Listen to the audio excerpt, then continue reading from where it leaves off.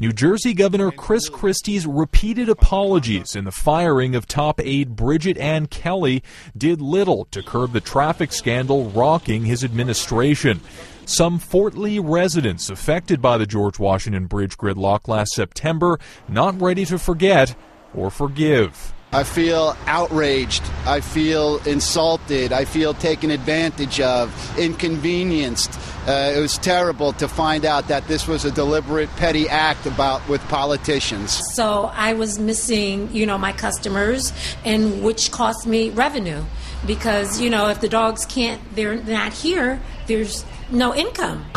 6 New Jersey residents have filed a lawsuit against Christie, the state of New Jersey, the Port Authority of New York and New Jersey, and others, saying the traffic jam was engineered as political payback against Fort Lee's mayor. It's a violation of free speech. It's a violation of the First Amendment, because what this is a punishment against an entire town for voting wrong. With the U.S. Attorney, New Jersey lawmakers, and the General Inspector of the Port Authority all investigating what happened, NYU law professor Bert Newborn says there are only 3 possible outcomes for Christie. Was he completely exonerated?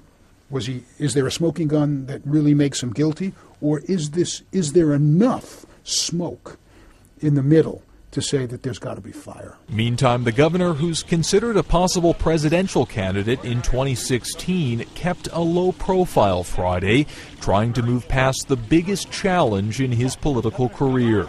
Robert Bumstead, Associated Press. Great respect for the mayor. We had a very good conversation.